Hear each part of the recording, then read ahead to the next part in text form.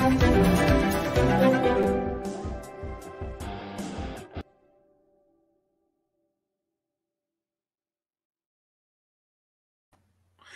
there. Good morning, good afternoon, good evening, good night. I'm not sure when you're watching this.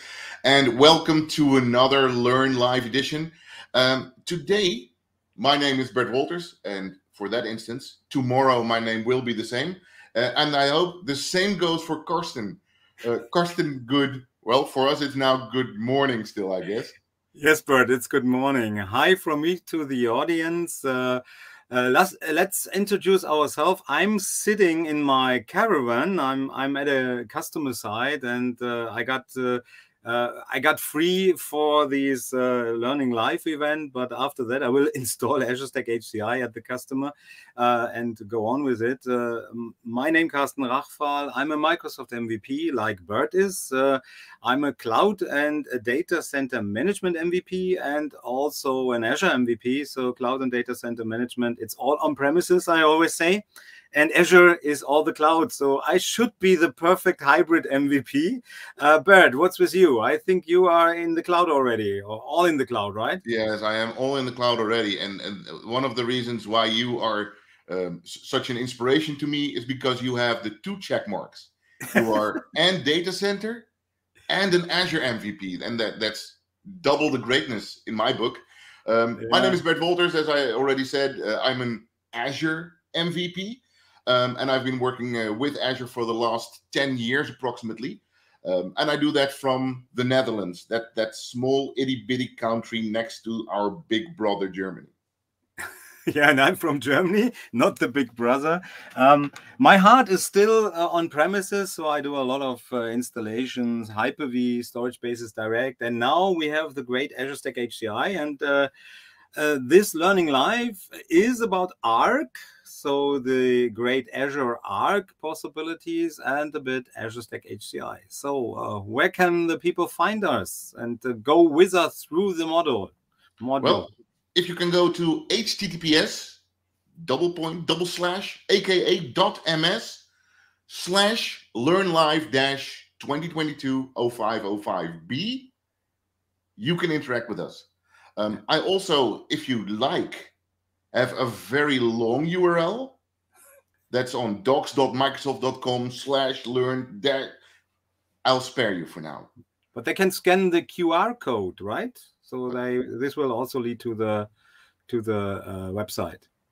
Karsten, weren't you the on-prem guy, the old world? Yeah, but I have a smartphone now for half a year, so I know what a QR code is. Nice. Okay. So if you're not familiar with QR code yet, that's that thingy in the left bottom corner. And if you open the camera on your phone and you hold it in front of your screen, I know that kind of looks silly, like this. You should be able to scan it, and it will take you to wherever we go today. And today we are going in full hybrid mode. I've never seen Karsten in a full hybrid mode, so that will be fun.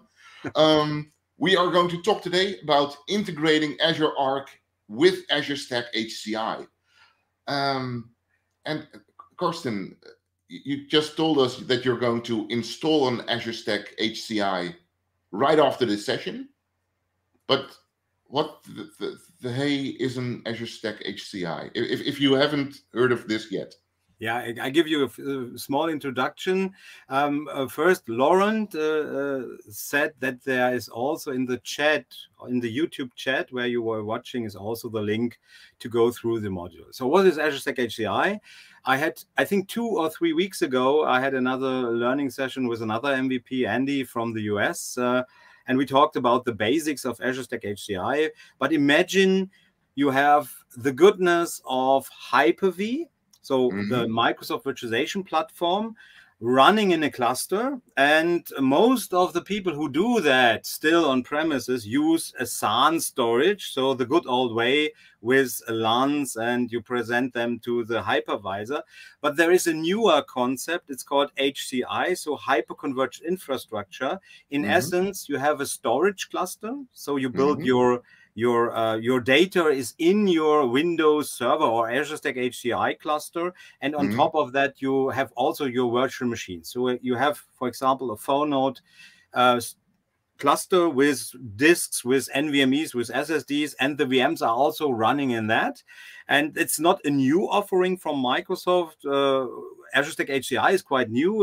The first edition came out in December 2020, but it uses all the great technologies from Windows Server, and storage spaces direct in Windows Server came out with Windows Server 2016. So the technology is already 6 years in the operating system, and Microsoft did a, let's say, on quote, a fork of the goodness in Windows Server, get rid of everything that you don't need for virtualization and clustering and storage spaces direct. So we don't have the possibility in an Azure Stack HCI OS to install a domain controller, an Active Directory. It's pure the stuff you need for virtualization, and added the hybrid functionality from Azure. So the Azure Stack HCI is installed on hardware that is on premises. So at the customer, it's not a solution that is running in the Azure data centers of Microsoft.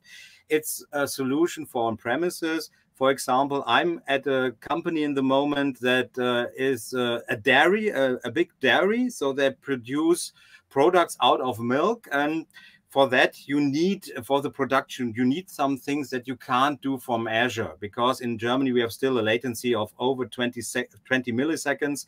It's not like in the Netherlands, where our data center is right around the corner, right? So there exactly. So there are still some scenarios where you must have your hardware on premises. You can't really do that in Azure. And Azure Stack HCI is the perfect solution for those scenarios, and also for people who have other requirements that can't be fulfilled with Azure. It's also a good solution. So Windows Server is still there. Storage spaces direct is also still there, but the new offering where Microsoft does great new stuff, and who is interested, go back to the other Learning Live module. It's recorded, and we will have some more Learning Live modules about Azure Stack HCI. So short introduction of Azure Stack HCI. But now back to Arc, and that's your part. What is Arc, Bert? Well, Arc is kind of a one-stop shop, where you might say, well, I've got my stuff in all places, and I've got him in Microsoft. There are other companies that also say that they offer cloud services. Not that I'm aware of any names from that space, but I know them. I hear that from customers that other companies might offer similar services. You might have some stuff in your own data center. You might have stuff running at some kind of hosting provider. And Azure Arc tries to bridge the gap in manageability across all of those locations. We have some great slides about that, but first let's introduce our moderators, so you can ask questions in the chat if you have questions, and they will pop up in the live stream, and we can answer them. So let's go to the next slide. I think we have two moderators today, but I think only one is in the slide, right? It's only Flo. I only had a blank slide for our moderators because they're so modest. And they always stay in the background, but we have two Microsoft employees helping us with it, because we can't really watch on all the channels what the questions are. So let's go to the first model, or give them an overview what we talk about today, Bert? Yeah. So today will be a stepping stone up into the world of Azure Arc, and specifically with HCI. But again, this will be a guided tour. Karsten and I will ease you into all of this maybe new material for you. We're going to look at Azure Arc, its components, how is it built up, and a couple of use cases. Now, if you followed along in earlier editions of Learn Live about Azure Arc, you might already know this company called Contoso. I've never visited them, but they seem to be a quite big company. And all of the use cases are presented by the likes of the Contoso company. So our first learning objective for today is, what is Azure Arc? Next, we're going to look at the principles on how to integrate Azure Arc and Azure Stack HCI. And if you are really lucky today and the demo gods are with us, I hope they will. Yes, I hope to for you, Karsten. Karsten will also show us some of the stuff that Azure Arc and Azure Stack HCI can do together. And of course, we will describe for you the benefits of having Azure Arc combined with Azure Stack HCI clusters. What are the things we can now do if we would have Azure Stack HCI running in our data center and let that be managed by Azure Arc? And maybe Karsten can also, at the end, have a look at what kind of stuff do we need to do if, I'm not saying that this will happen, but if Azure Arc will fail. Do we now have a totally unmanageable HCI cluster? No, we will not, Bert. Oh, Karsten, you're such a spoiler. Yeah, we will see. We will see. Yeah. This was a great cliffhanger to keep people engaged till the end, because everyone would like to know.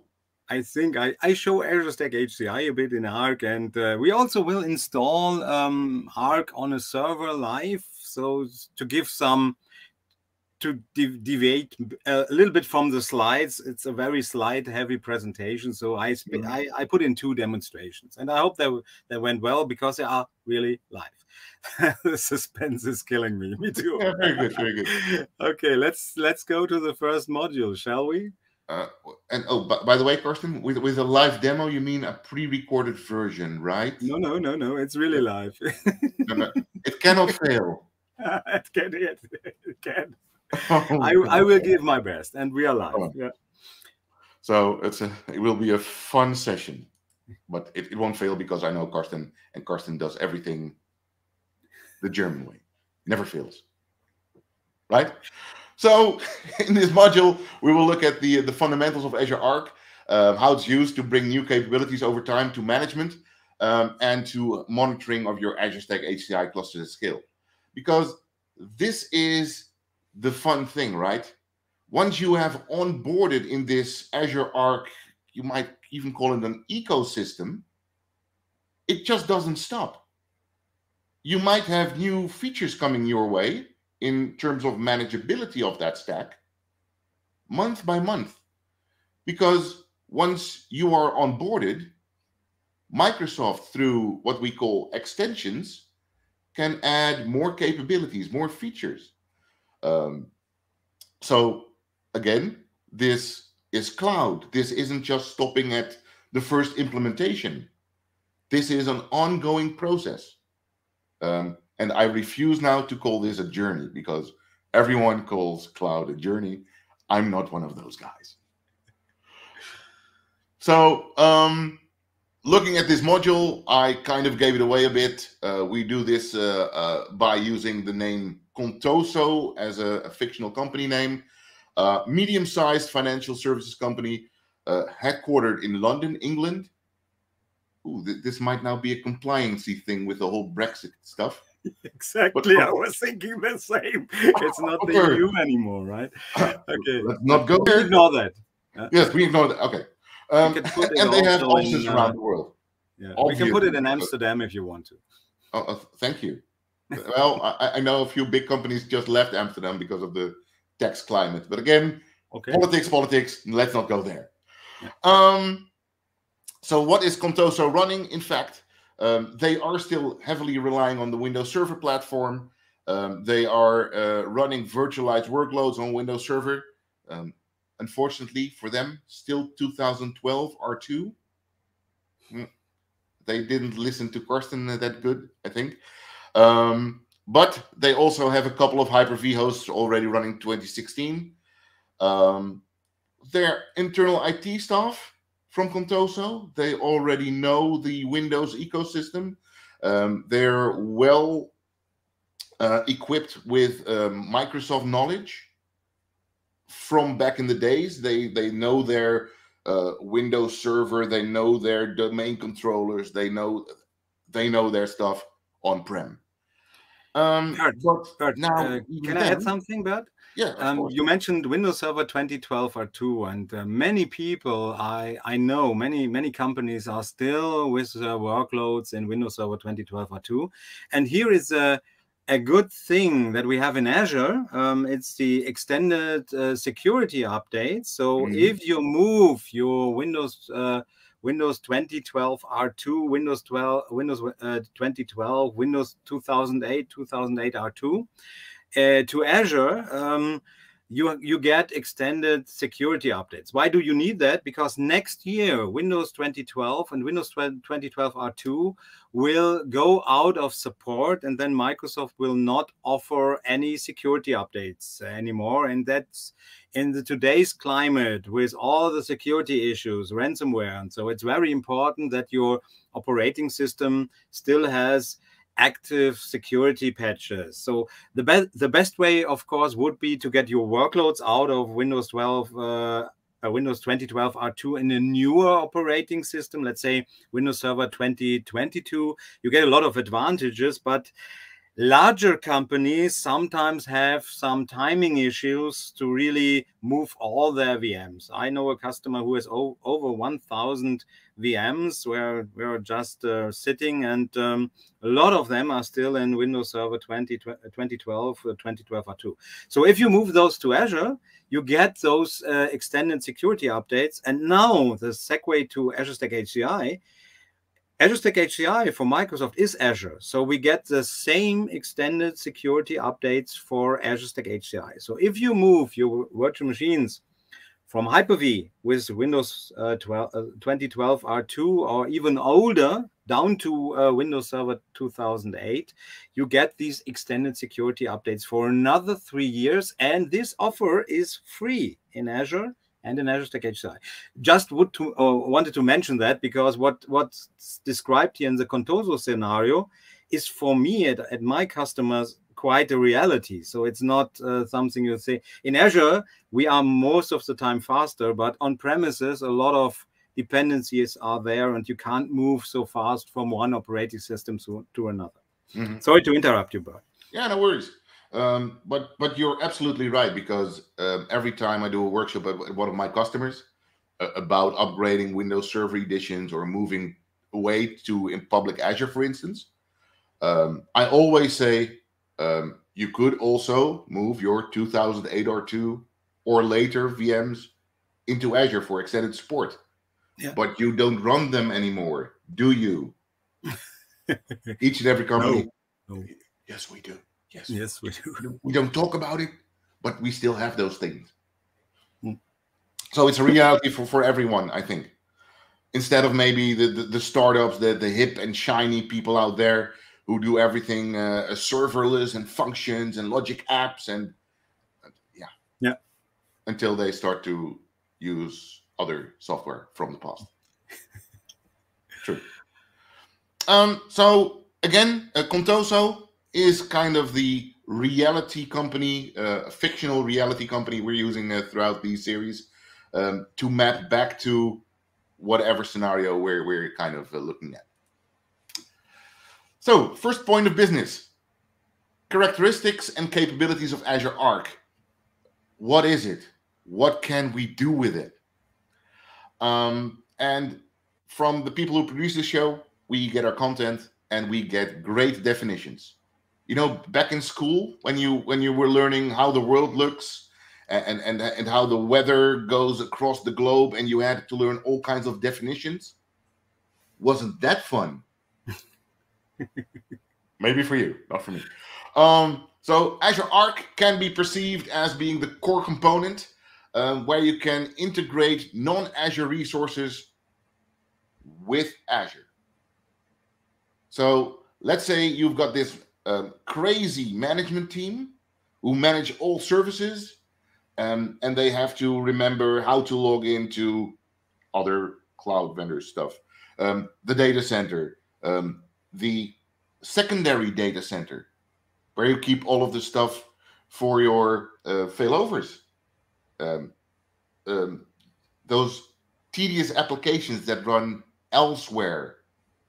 You know, where we have a contract which they will run our stuff for us, where we don't really know where it runs. This is what glues everything together. Well, if you start and use this. And I already kind of explained why, because it is getting more and more complex. Especially if you look at the data space, you want to be able to work with a consistent data set. But now you have SaaS applications, and the data in those SaaS applications needs to be consistent with your HR database. And your HR database needs to be consistent with your identity provider. And how are you going to maintain all of those resources? Yeah. Well, Azure Arc, there's your answer. It can run on different hardware, in different data center locations, in other public clouds, in maybe other private clouds, and of course, at the edge. And how does that then look? In a schema like this. It is a wrapper, but a very big remark to take into consideration. Azure Arc provides you with management capabilities. Why do I want to emphasize that? Well, I can look at all of those resources from a management perspective in one view, but can I also make sure that I can log in to certain VMs from Azure Arc? Or is that still something that is defined on a per VM basis through an identity provider? No. This works on the management layer. This gives you insights. This will give you possibilities like compliancy insights. Are all of those things compliant to my business standards or not? And if not, then I can, of course, remediate that. So Azure Arc really works on that management layer, gluing everything together. So resources in different customer locations can be made insightful by Azure Arc, but still be maintained by local management tools. So let's say your company has been compromised and those evil hackers have gained control of your local management tools. Azure Arc isn't a fixer-upper there. You will still need to go in and fix the access to the management tools. It's not like the panic button to fix everything. We even have a kind of a limited set of resources to support. So the thing it will give us is a form of uniformity. If you are already accustomed to working with Azure CLI to maintain and manage your stuff running in public Azure, you can also manage and maintain resources in your own data center. If you're accustomed to working, for instance, with Azure Policy, super duper feature. I really love Azure Policy. For the people who don't know what Azure Policy really is, imagine you are off to a bowling party. And I don't mean the drink. I mean is it a sport? I think it's a sport, right? Is bowling a sport? Yeah, it is. It is a sport, right? Yeah, okay. For me, everything with a ball seems like a sport. Now, you can bowl on a professional level. You've got your bowling lane, and you've got those two gaps on the sides of the bowling alley, where my balls always kind of tend to go. Or you can put up those racks, right? Those safety racks on the side of the bowling alley. That, for me, is Azure Policy. They are my safety racks in Azure. if my company doesn't want me for security or compliance reasons to deploy my stuff in East US, because I'm Dutch, we have a West European region here, I need to always deploy everything in West Europe, I can enforce that using Azure Policy. Even if you are the super duper admin, even if you're the Karsten Rachval of your company, you can do that. Yeah, what you can do is remove the policy, do your illegal thing, put back the policy, but then you are logged, my friend.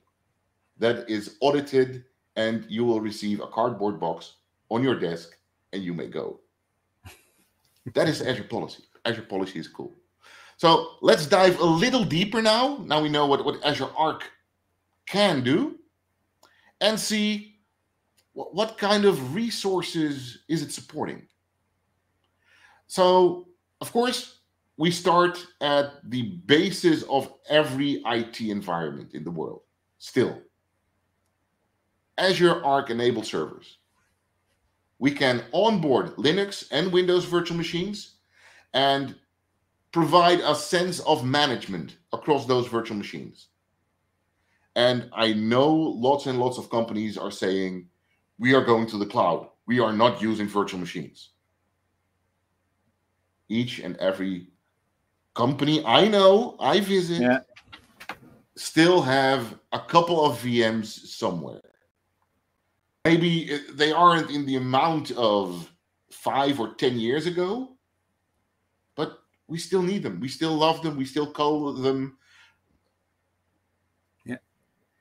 Bert, and you think VM, but we can also put it on physical servers. There may be some customers who have still physical boxes. What's a physical server? Can you maybe explain to the where the application directly runs on the hardware. We don't have virtualization, but you know that, Bert. Yeah, not everything is in VM, most of it. And what I find amazing is that we can do that for Windows. Microsoft is the Windows company, right? But you see, there is a word Linux. I don't know how you pronounce it correctly. Linux, we call it in Germany. But we can even do that with Linux, and that's, for me, is really amazing. So Azure Arc can also manage not only Windows servers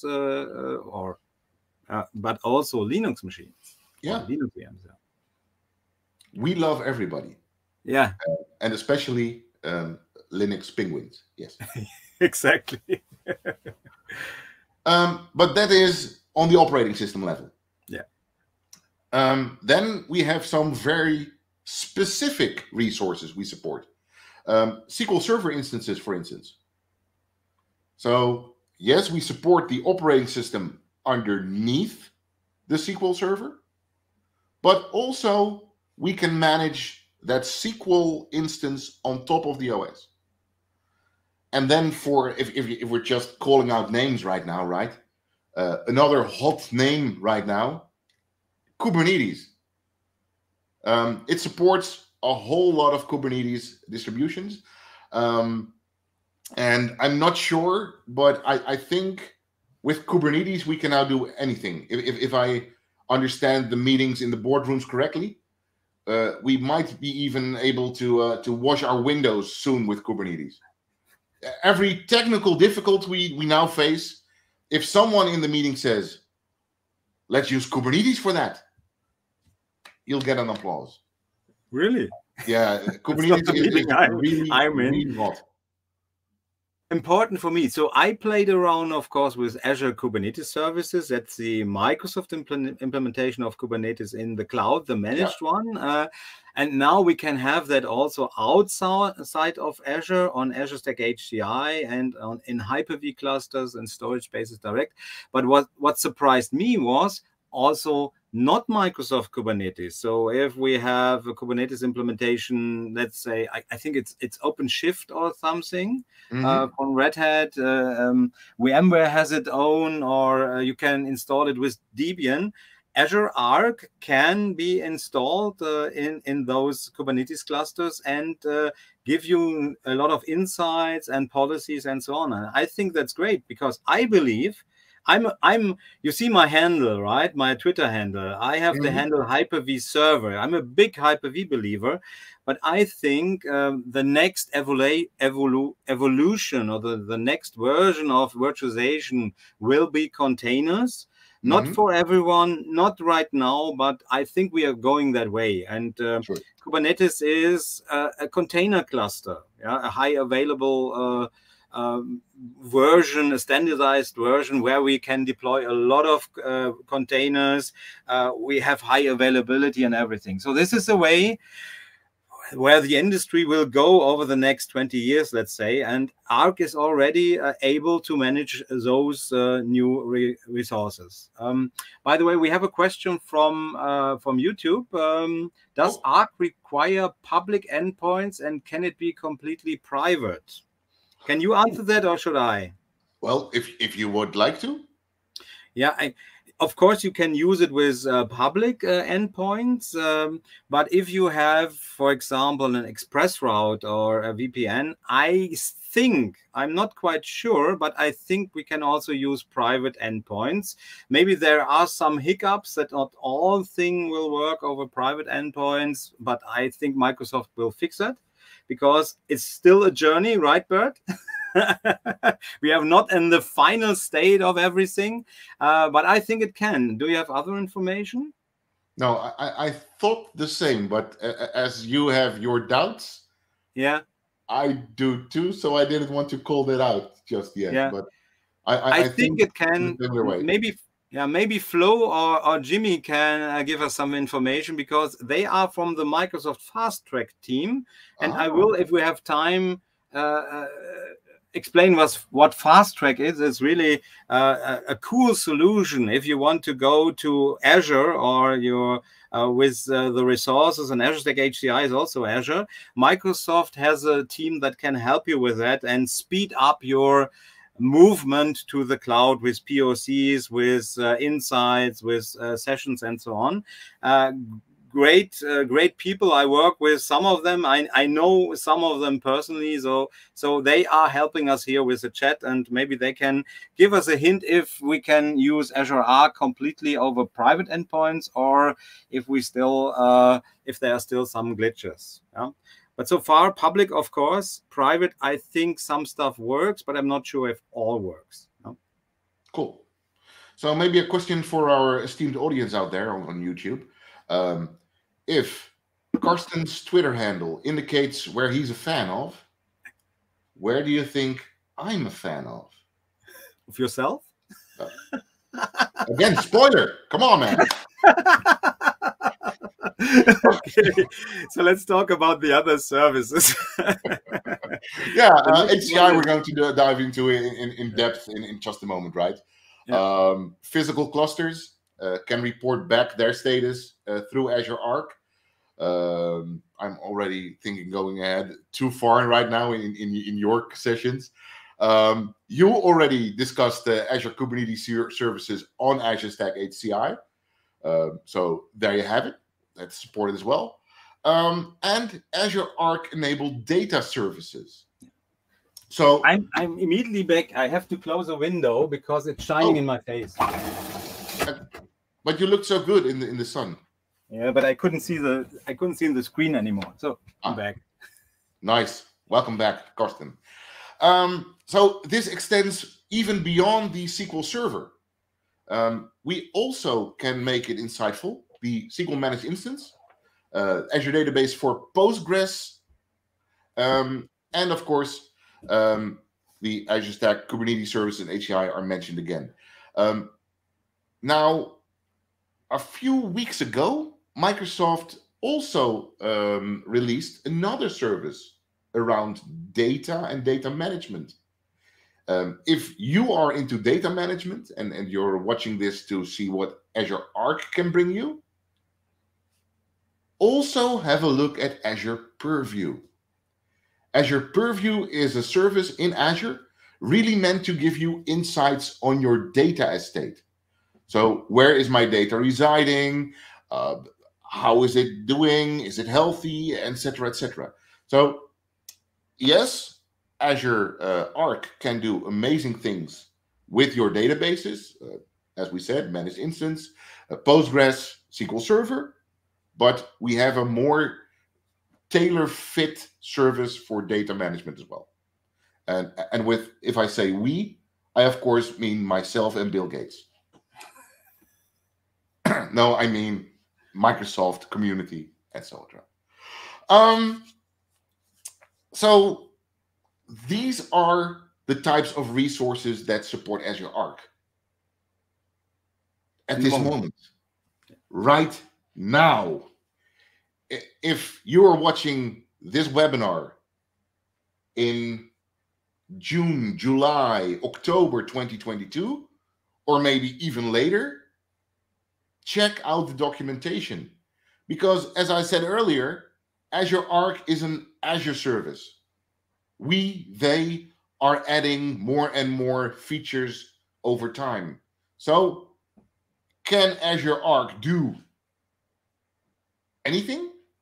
Check the current documentation. Now, how to enable this Azure Arc, and I think Karsten will show this in a future module, or is it something you'd like to show right now? How do we enable Azure Arc? Yeah, we can do it live, because we talk a lot, and we maybe we show a live demo if you would like. So now you see my screen, and I'm logged into a demo account in the Azure portal, where you see some resources, and we have here very prominent Azure Arc. I have to click on the, not on the slide, I have to click on the other screen. Give me a second. So here we are. Take 2 seconds. Yeah.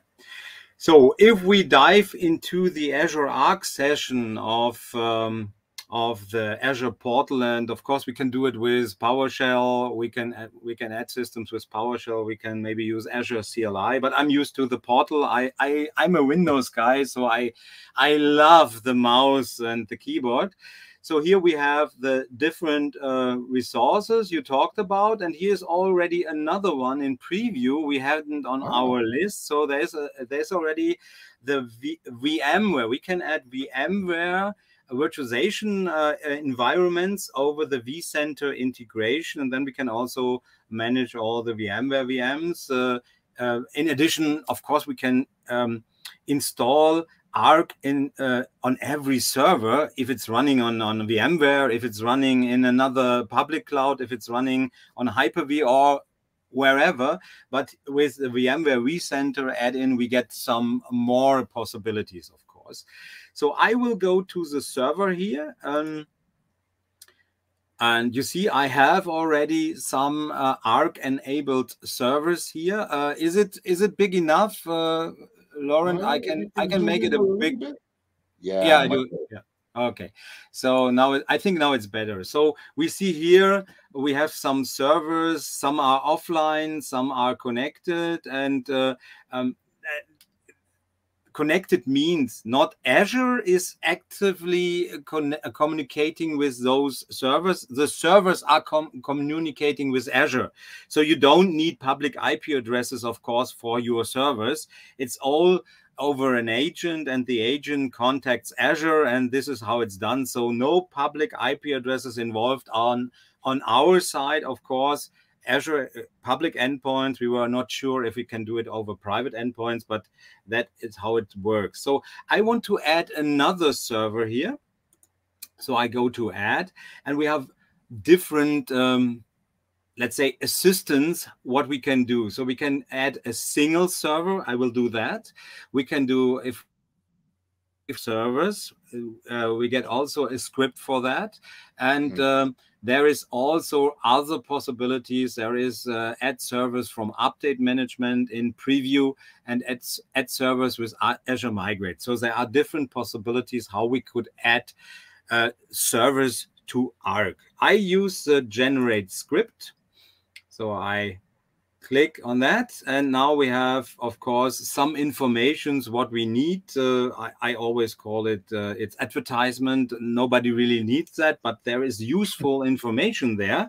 So we see we have to have HTTPS access over 443 to the Azure services from our side. We need a local administrator on our machine where we install or where we will run the script, and then it will download some additions we need, and it installs the software. So we need the sufficient rights. And here we have the connectivity method, and here we see we need a resource group already in Azure where we add our resource. So I click on next. Now we have our details. We have a subscription. I'm so fortunate that I have multiple subscriptions. That's an advantage to be an Azure or Cloud and Data Center Management MVP. Microsoft gives us some resources that we can do all the stuff. And then I take resource group here. I choose this one. And in which region? And I prefer also Amsterdam in this example. Oh. So the region West Europe. It asked me, should I create a script for Windows or for Linux? I'm a Windows guy. It would be nice me installing it in Linux, but we want to have a success, so we do that. And here's an answer for the question. So the connectivity method is either the public endpoints. We can leverage a proxy server if our machine can't directly connect to the internet, but we have a proxy, for example, we can do that. And here is also the possibility to use private endpoints. So this answers, I guess, the question we had before. So let's, but I don't have a VPN or an express route set up from my caravan. No, not from my caravan, where the machine lives to Azure. So I use the public endpoint. I choose next, and now I can give informations. Where is the machine? Because if you imagine Contoso is a mid-sized company, they maybe have some 100 resources in Azure or managed with Arc that are not directly in Azure. And then you have want to have some information. Where's the resource? Is it on premise? Is it in this location? Is it maybe in another public cloud? Is it on VMware, and so on? And we can do that, of course. So I can choose the data centers I have done before. So I give it some information, and it's handy that the old information is here. My resources in the moment are only in Germany. And here I can add other resources. And if I even want to use some custom tags that are only available to me, I can also add them. So I can create own tags that are not usually used by Azure. These are the ones that are available in Azure, but here I can do more tags that are only that I use, that are meaningful for me, for example. So then I go on next, and here we get a script. So this is I would say it's a PowerShell script, and we can copy it. Yeah, we can download it. So here I can copy it. I will download it. And you see, I have already done that because I like my demos that there is a chance that they work. So most of the time I do it first to try it. So I open the folder, and you see here's my onboarding script, and this is fresh created. So I copy that. And now I have to go into the machine, the server that I want to enable in Arc. And for that, I have here the good old failover cluster manager. And if you look here, I choose one of the virtual machines. Oh no, I have to connect to that. So let's do it here. To it. Then I have to log in.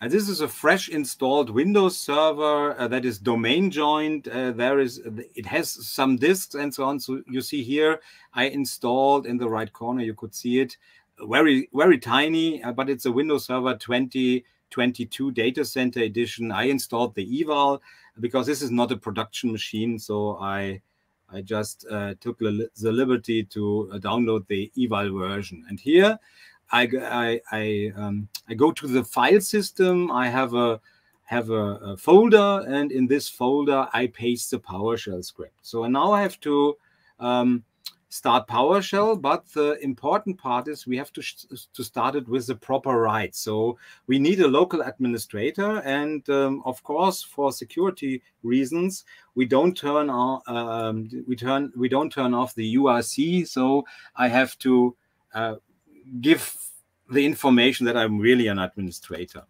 So I changed to the directory. I hope this is not too small. I can make it a little bit bigger, so I can enlarge the font.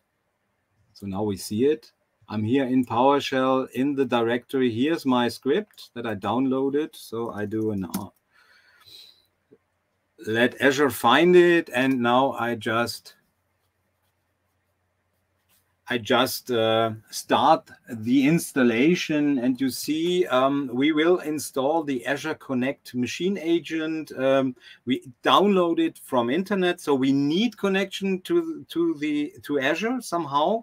But for Arc, we need it anyway. So if we want to manage our machines, we need a machine that is online, that has the capability to connect to the cloud, to Azure.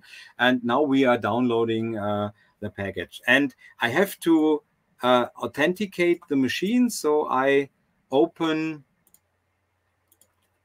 the device authentication in Azure. It was already open, but I did it again. And then we have a small code here. And of course, you can automate that also. So now Azure, it asks me, who are you? I choose that I am Carsten, and now the installation will go through. See here, and now my machine is Arc enabled, and after a short time we can see the machine in Azure. We will look into that in the second demo, if I remember, of course, that we just look if the machine is there. So Bert, back to your screen that you can continue with the presentation.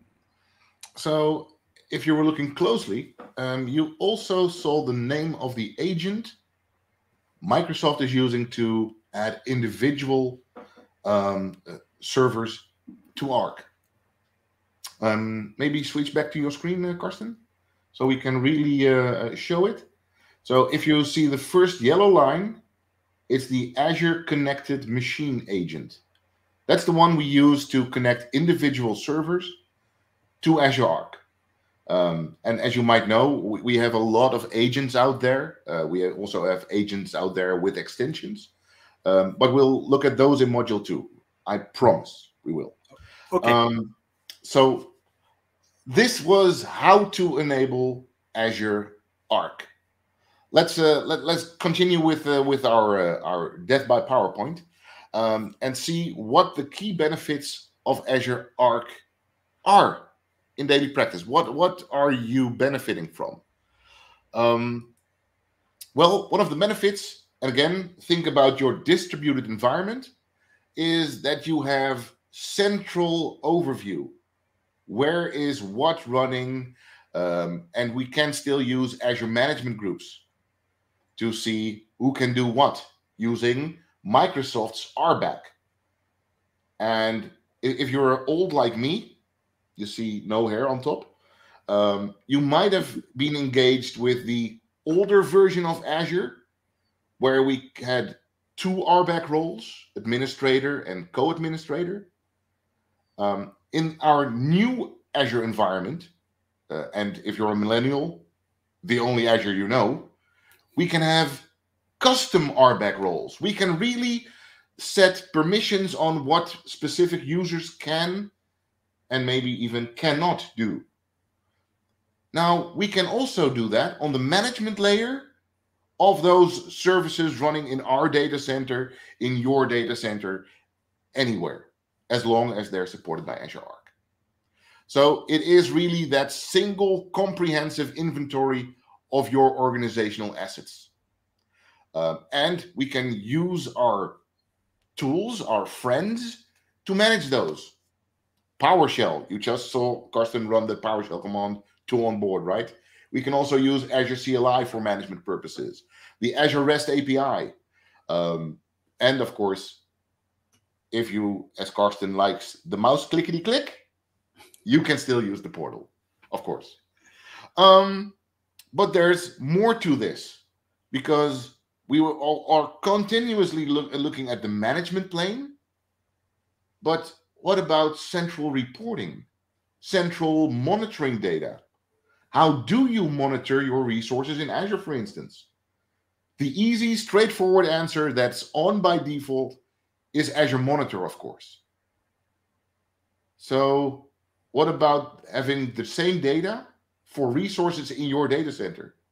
So if you want to have metrics from a virtual machine running anywhere, one answer: go to Azure Monitor. Because through Arc, those metrics are sent to Azure Monitor.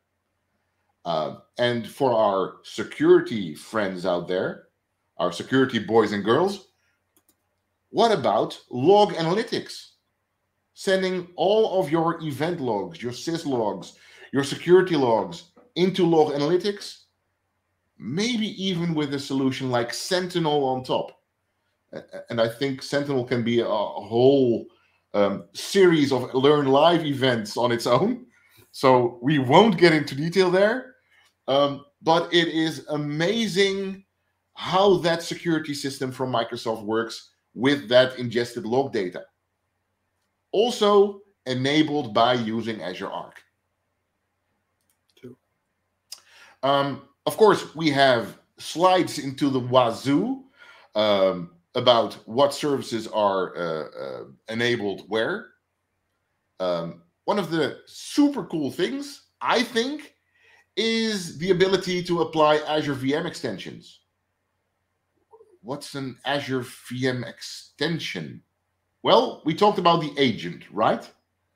So on top of that agent, because we already have that trust relationship between the agent and Azure, we could piggyback other functionality. For instance, I know this doesn't happen at your company, but let's say we've got one guy in this company, or girl, who's really super duper great in PowerShell. And he or she creates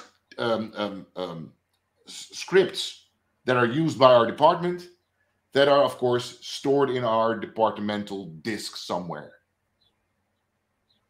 No version control, no updates, nothing. What if we would store those in Azure and use the VM extension to run those scripts in our data center? Then we've got version control. We have centralized updates to scripts, centralized managed of all of our resources with the scripts. Very powerful. Very super powerful.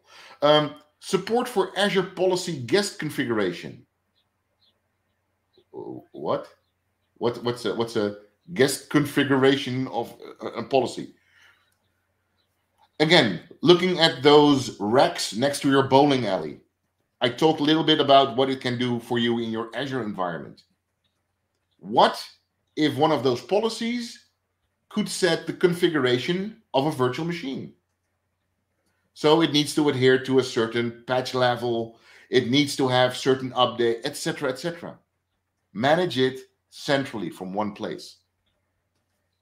For SQL Server, we can use advanced data security by using Microsoft Defender for Cloud. Do you have Microsoft Defender for Cloud enabled? I must confess, I don't think so. I want to, so yeah? I want to integrate all my Azure Stack HCI clusters into Azure more, because it's growing on me. But for me, Azure Arc is also quite new. So I'm just grasping all the concepts, and there is so much good stuff in Azure. Sentinel, for example, I'm very curious about how to use that to increase the security in my environment. Yeah? Mm-hmm. But we have a little bit of a timing problem. We thought we had much too much time, but we are at 55 minutes. So we maybe skip over these slides because they are all in the learning module and go a little bit ahead. I fear we have a little bit stuff to show, and I want to do the demo with Azure Stack HCI later. So For sure. yeah, there is great stuff we can do with every thing. On these slides, we see what are the benefits specific to those resources, right? Yeah, true. And there's more. If you haven't been online since November and you don't know Microsoft Defender for Cloud yet, it is the new name for Azure Security Center. Okay. Just wanted to put it out there. Of course, again, these are all in the documentation. All of these services we can enable with Azure Arc, and don't forget to follow this additional reading link. Again, as Karsten explained in the beginning, that little square in the left down corner, that's a QR code, and you can use your new smartphone, Karsten, kudos, yeah, to enable more content there. All right, now let's see how smart you really are. Did you pay attention? Did you pay enough attention? Did you walk away to close a curtain or maybe get some coffee? And you might have missed this, but what component is required in order to establish a logical connection between an Arc-enabled resource and Azure? And we see a lot of agents here, I can imagine. Your head might be spinning with agents, but is it the log analytics agent? Is it the Microsoft dependency agent? Is it the connected machine agent? I think with Karsten, I think Karsten, I think you are dependent on Microsoft, right? I'm dependent on Microsoft. Yes, you are a regular dependency agent. Yes. Don't confuse our people out there. Give them a tip about. Let me see. Where is think back about Karsten's demo. What agent did we see in the first yellow text?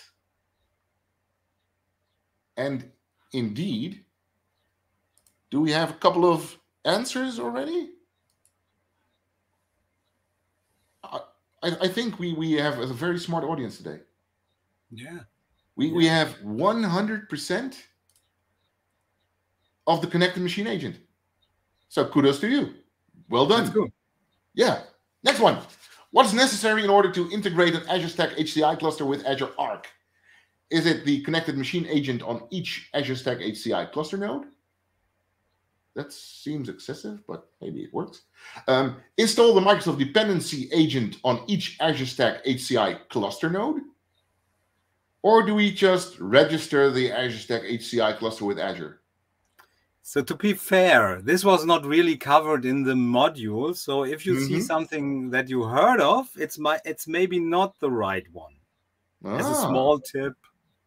And I hope I'm right. Yeah, but come on, answer C. That sounds too good to be true. You think? Yeah, it can't be that easy, right? Yeah. Yeah, wrong. It is that easy. It is right. Yes, of course. It's Azure Arc. It's designed to make our life more easy. Yeah, and that's great. You have to register an Azure Stack HCI cluster in Azure. That's a requirement to really have workloads on the cluster. And when you do that, by default, it's also Arc enabled. But you can say, no, I don't want that. I don't know what the reason would be to not want the Azure Stack HCI cluster Arc enabled, but you still can refuse it. But usually when you register an Azure Stack HCI cluster, it's Arc enabled. And I will show an Arc cluster very soon. So nice. Let's go to the next module, because I think we get a time constraint here. Yeah. So should I do that, or would you like to go on? Oh man, you jump in. Yeah, let me see. So I will go to my presentation, and when I'm there, Laurent can maybe switch the screen. Okay, thanks, Laurent. So we had that already. Sorry. So now I have not too much time to go to the presentation. By the way, Bart, great stuff. Very good explanation. I learned also a lot because you have much more insight in Azure than I do. So, but now we go to the module manage Azure Stack HCI-based virtualization workloads with Azure Arc. And we have already talked about Azure Arc, that it expands the scope of the Azure Resource Manager. Azure Resource Manager is the engine in Azure that is really deploying resources, caring about resources, and so on.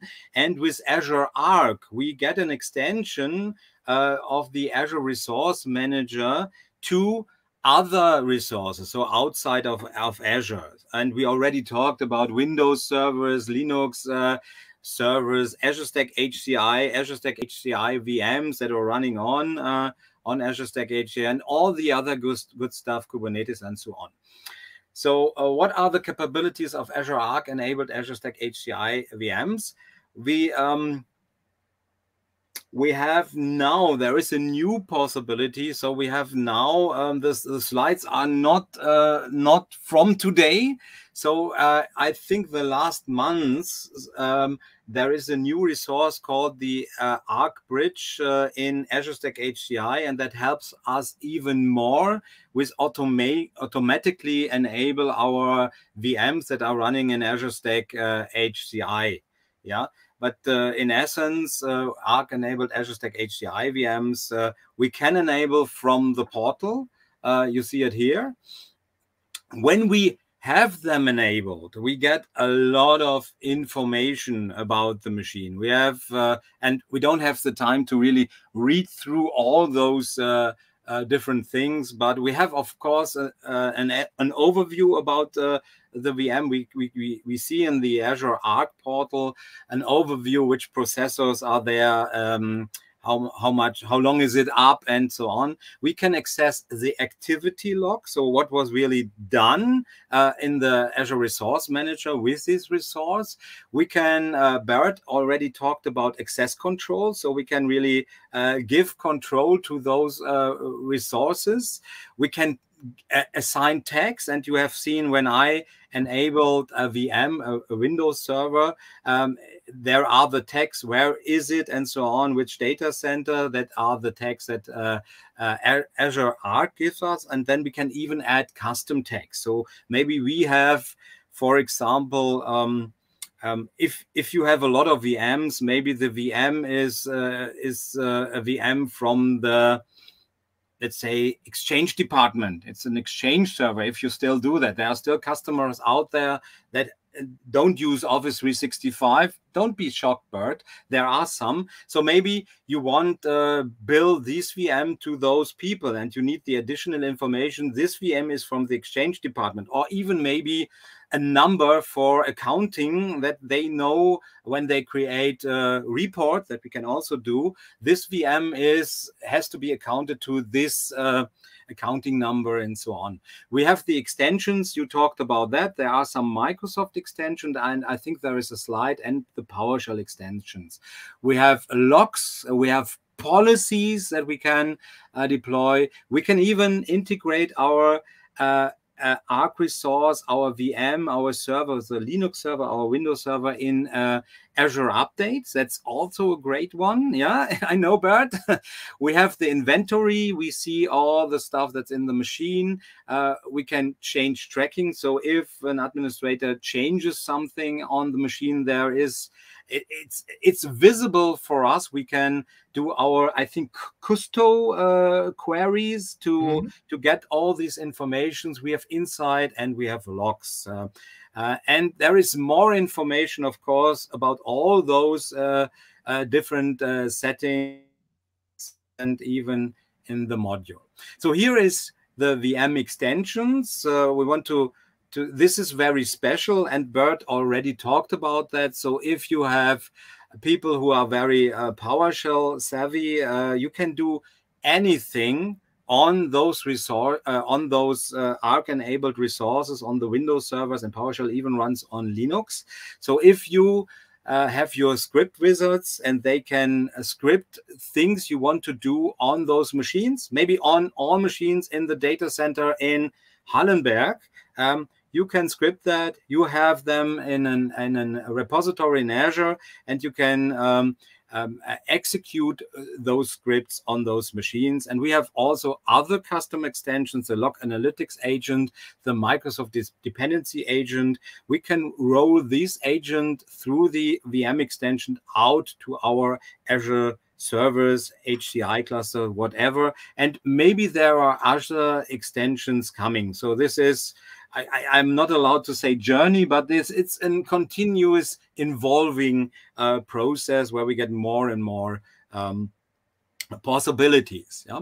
So the equivalent of an VM extensions, or there are also extensions for Linux. So of course you don't have, there are different extensions. You can use PowerShell, but not many Linux administrators are really using PowerShell. They are more using Bash, also another shell, and you can script for that too. But I have never done that. Yeah? So what is the role of Azure Policy in managing Arc-enabled Azure Stack HCI VMs? And this is something I think Bert knows much more about than I do.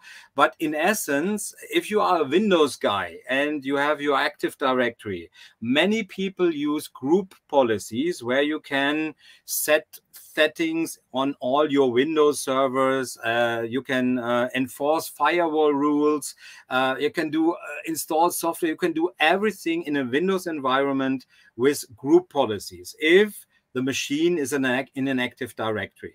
So now imagine the same possibilities as far as I understand it. That's the benefit for me, and maybe Bert can add something.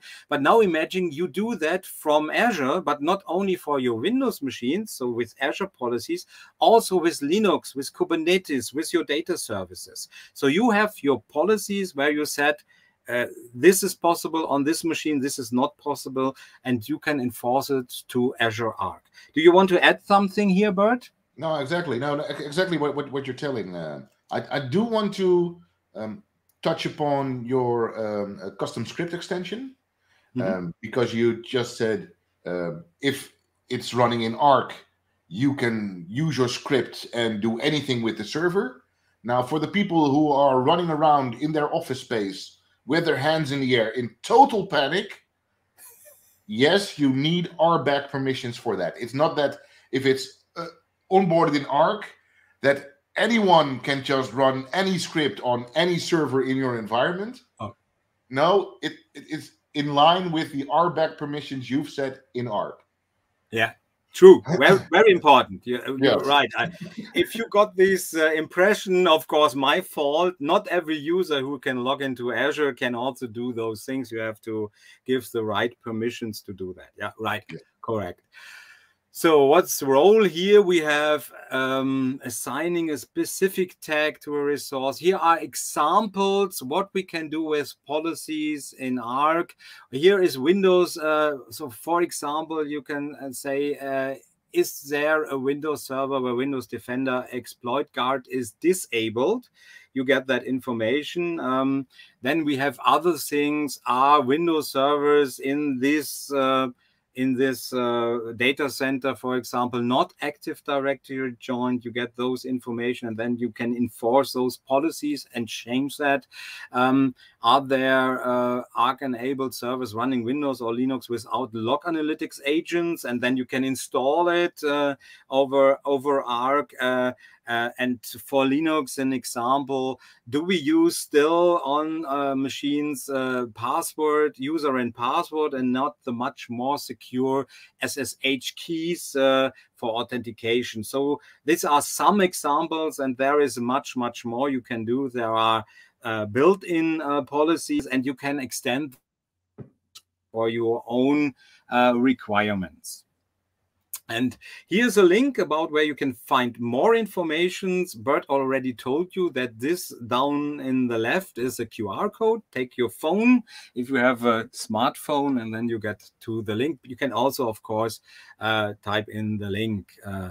So let's go on with small knowledge tests, and let's see what are the questions. Which VM extensions can an administrator, here's the administrator that you mentioned, add to Azure Arc enabled servers to configure it for log forwarding to a log analytics workspace? So all the logs that are on the Windows Server, and there are plenty, it's not only the system and the application log and the security logs, there are plenty. I don't know if there are 100, but there are a lot. What can we use? So we can use a custom script extension to configure that. We can use B, the Microsoft dependency agent, and C, the log analytics extension. So this is a hard one. Dangerous question. Please? It's a very dangerous question, because which VM extension can an administrator? Well, if I might know my PowerShell, I might be able to deploy this extension through a custom script extension. But I think there is a better way, right? True. But it doesn't say in the question. It doesn't say what is the best way. No. Yeah. So if you are very good in PowerShell, of course you can do that. So, yeah. But I think A is not the right answer. So maybe we go. Fine. If you don't know, maybe you look for some similarities. And I hope I didn't I didn't do it wrong, but I think the right answer is C.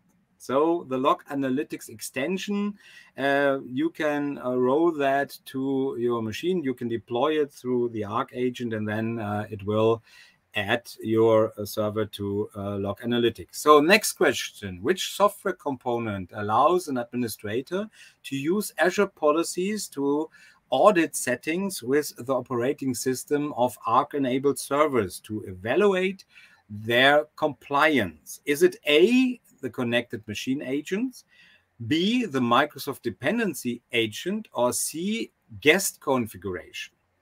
And I think this is a hard one. Oh, didn't you study up before we did? So, Bert, what do you think is the right answer? Well, I think key here is within the operating system. Yeah, that is of an Arc-enabled server, and I think an Arc-enabled server is not the owner, but might be someone less frequently visiting. Yeah, like a guest. Okay. and you know the Dutch saying, when in doubt, choose answer C. Okay, so the right one is, of course, Bert is correct, is answer C. You're right. We are not talking about Azure Arc. It's an administrator doing an Azure policy to, or it's an administrator or a guest installing it. So let's skip to the last module. We have 18 minutes left for the last part, monitoring or monitor Azure Stack HCI clusters and their virtualized workload with Azure Arc. And view the awesome demo from Karsten. Yeah, thank you, Bert. That's increasing the pressure a bit. Another important advantage of Azure Arc is the ability to centralize and standardize enterprise-wide management and monitoring of technology assets regardless of their location.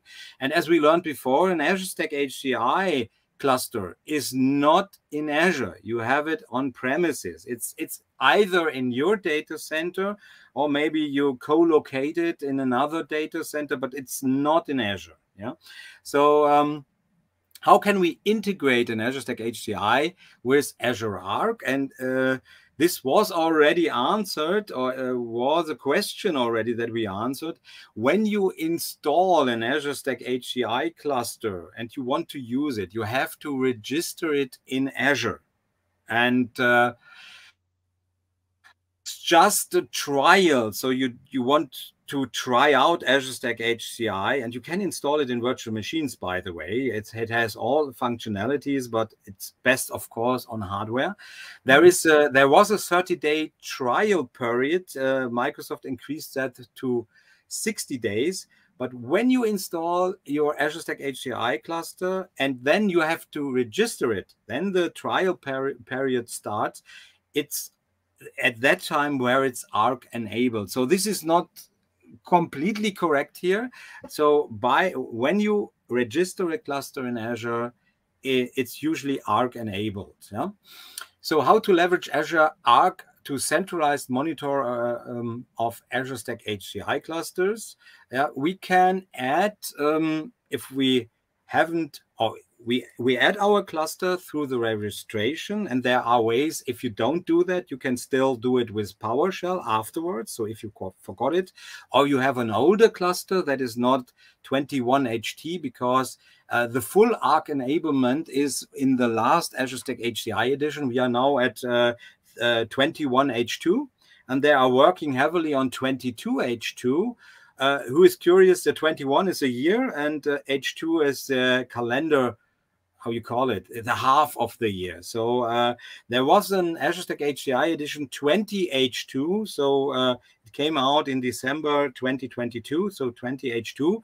And there was not the full Arc enablement implemented. So if you have an old cluster and you update it, you want to, I hope you want to enable the full Arc experience on those clusters, you can do it afterwards. If you install a new cluster, 21H2, it's done with the registration. Yeah? I have those days as well. Don't you have those that you feel like an old cluster? All the time. I'm already over 50, so I feel like an old cluster all the time. Though the purpose is, of course, we have a lot of insight. If an Azure Stack HCI cluster is registered in Arc, and I will show you that, we see a lot of insight into the cluster. And even with the Arc bridge, we can also bridge into the VMs. So we don't have to register every single VM. It's done for us with the Arc bridge. Yeah, you see here we have an interface for the monitoring activity, management, access control. We get tags, we get the logs, and all the good stuff that Arc gives us in the portal. And I'm pretty sure it's not what's there is not complete. They will add more and more features over time. So I will now do a demo. So I have to switch the screen. So you see here my server that I enabled in Arc is now, I refreshed the Azure Arc part where we are in the servers.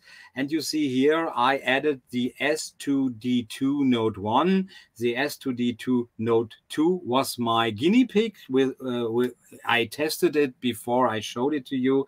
So this is new to Arc. And if we choose it, you see here, we have a lot of possibilities. We have update management. We have the policies, inventory, change tracking. But to be fair, we have also to add some things in Azure. For example, we need this log analytics workspace where the logs are uploaded. So we need a bit infrastructure that we have to create in Azure first. And then we have, for update management, we also have to create an automation role or user and so on. So but it's all well documented. If you click, for example, on policies, and if you need to do some things here, it would be explained here. So in the moment we see that's nice. This server is overall 100% compliant, but I think nothing is really checked, right? So, but we are at Azure Stack HCI. If we look here at the infrastructure, first let's go to Home. And I go to the Azure Stack HCI part in Azure. I told you we have to register our cluster in Azure so that we can deploy workloads on it. And this cluster is a pretty new 4-node Azure Stack HCI cluster. It's hardware. We have 64 cores here. Last time the cluster connected to Azure was 4 hours ago. So it has to connect to Azure at least every 30 days to give Azure the information how many cores are in the system, and it is built by the use of the core. So if there are 64 cores, we pay our monthly fee, and then we are done with operating systems. You see here, all the nodes seem to be Arc enabled, and that was done when I registered the cluster. It was yesterday, so in preparation to this. And I also enabled monitoring. So we have here another tab, and we see the monitoring. The log analytics, now the log analytics agent is also installed on all nodes and in the cluster, and we get more information here. We see our drives. The cluster has 24 drives, 24 NVMEs, and all are healthy. That's good. So we have those information in Azure, and we can now also create some alerts or in monitoring. And if one drive wouldn't be healthy, we can create an alert, we can create a mail or an SMS that you get on your smartphone we mentioned before. So you are aware that there is a change in the cluster, and we will be informed over Azure. And you see there are 10 virtual machines in the cluster, 6 are running, 4 are not running. We have 7 volumes for our VMs, everything. This is the most important part. We have no health alert. So the cluster is smooth running. We see our CPU information, how many gigahertz we have, how many are used, how many memory is used. And of course, in the background, we also have the logs. We can create graphs and see how it went over the time. Then we have other things. You see here, we have to enable the capabilities. Log analytics is configured, monitoring is configured, and we can do much more things. So here we see the extensions. We could deploy extensions. We see the monitor agent is up and running on all nodes. That's good. So this is a requirement that we can deploy something. We have the configuration, the logs, and this is new, quite new, when we have the Arc bridge installed in the cluster and you have to deploy it. Then we can also do crazy things. So we can in essence, we can also deploy Azure VMs. So when you create in Azure a virtual machine, it's created in an Azure data center. You choose your region, for example, West Europe, that would be Amsterdam, or a German region, and it would be deployed in an Azure data center in those regions. But if we install the Arc bridge, we get like an own region. Region is not the correct word, but it's like a region for Azure. And then we can deploy virtual machines from Azure in our Azure Stack HCI cluster. So you get your virtual machine, you deploy it not in an Azure data center, on premises. Of course, we have to do some things, because imagine at my home, I have a 1 gigabit internet connection down, but it's not synchronous. I only have a 60 megabit up, but I'm fortunate. In Germany, we have a lot of people where their sites are only connected with 100 megabit and maybe 10 megabit up. So if I would deploy a very complex, large virtual machine from Azure, maybe with SQL installed or whatever I want, and this machine has maybe 100, 200 gigabytes, if you do it to an Azure data center, it's quite fast. But if I would do it from Azure to on premises and I have only 100 megabit download speed, that is roughly 10 megabytes per second, you can calculate how long it takes to push a VM that's maybe 100, 200, 300 gigabytes to Azure. So it takes a while. So we have also the possibilities to store VMs locally, and from Azure with Azure Arc, we create new VMs that are enabled with all the good stuff like extensions and everything. I can't show it to you because I had problems to install the bridge. So I show it here. I will increase that too. I just show it where it would be. So this is Windows Admin Center. And management tool, Birdset, we can leverage all the local management. So here I go to my cluster, and this is now completely on premises. It will also look into my cluster if everything is okay, and it should show us the same stuff than Azure. So we see all the drives, we have no alerts, everything is fine. And if I go to the settings, these are the settings of my cluster. And I go down here. You see the Azure. Now, where is the resource bridge? There. Oh, 2 up. There's a resource bridge. It's I called it Arc bridge, but here the name is resource bridge.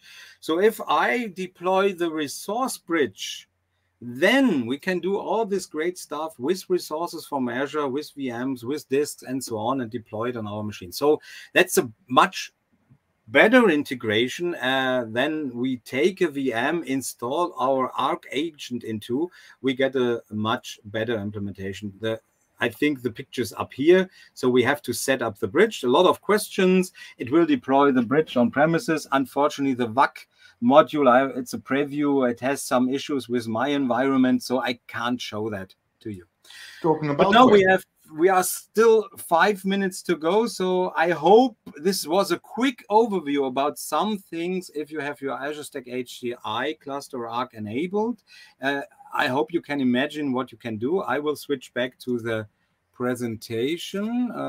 Yeah, Carsten, maybe it's a good idea to switch back to questions to see if we covered everything. So the knowledge check, and Carsten, let's do this. You know everything, right? I hope I know some. So here we go. What is a simple method to identify the manufacturer and model of hardware of cluster nodes, a few Azure Stack HCI clusters in your organization? I know this one. I know that one. So A, integrate the Azure Stack HCI cluster with Azure Monitor and run a custom query. B, use Windows Admin Center to connect to each cluster. C, use the Azure Stack HCI home blade in the Azure portal. And no, it's answer D. It's answer D. It's answer D. What is it? Walk to the server cabinet and watch the physical servers. Cool.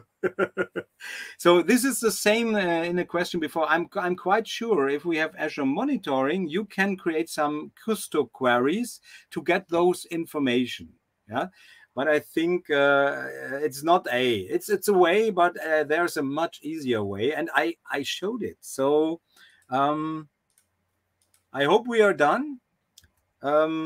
It's C. Yeah. And let's go to the next question. This is the last one, and then we are nearly done. What Azure Resource Manager feature should an administrator choose to facilitate consolidated billing of Azure Stack HCI clusters? A, activity log, B, access control, C, tags. Let's see. Without access control, I don't have access to the data. Yeah. Without an activity log, I cannot see what someone has done. But I think to be able to diversify in billing, I need C. Console. That's quite true. Yeah. So I think we covered everything. So we described Azure Arc and its component and use cases. We described the principle of integration of Azure Arc and Azure Stack HCI. We showed the last module. We showed a little bit the benefits of Azure Arc enabled Azure Stack HCI. So let's go back to Laurent and let's promote the next session, right? The next session because this is a whole introduction series of the series to Azure Arc enabled Kubernetes, and that's something I'm very interested in, because it's tonight, as you see.